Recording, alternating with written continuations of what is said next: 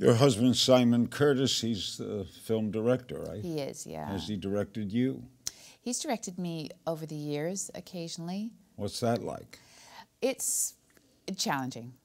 We're hoping to do it again. We have a couple of projects that we've been developing together, and I feel you know, whenever we've worked together, the product has been wonderful. But it's been, we've kind of had to learn how to do it. It's a very interesting thing. You don't expect the challenges that you encounter. I mean, for one, when you work with people, you generally are relatively polite to them. Yeah, you go home. Yeah, yeah. Well, and when you're with your husband, like I'm not necessarily, I don't feel the need to be so polite because he's my husband. So I feel that when we're working together, that's actually a disadvantage. You know, if we do it again, you know, I think we've learned how to do it. Well, we'll see, won't we?